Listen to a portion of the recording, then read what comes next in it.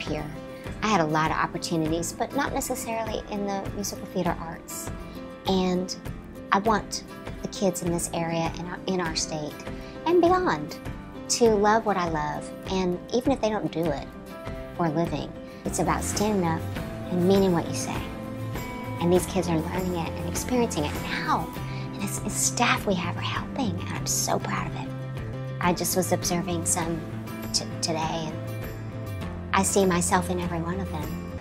I get asked a lot what my favorite time is in my career. This would be it.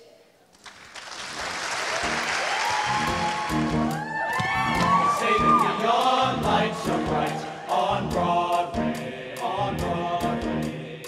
And honestly, I have never in my history worked with such a young group of teens, and just how incredible they were at taking in the information and keeping it.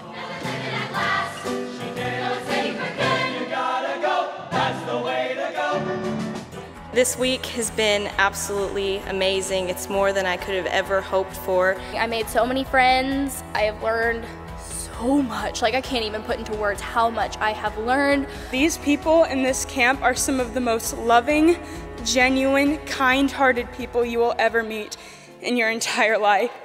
I just want to say that I'm positive that we have a couple next future Tony Award winners on the stage, and I don't mean just one.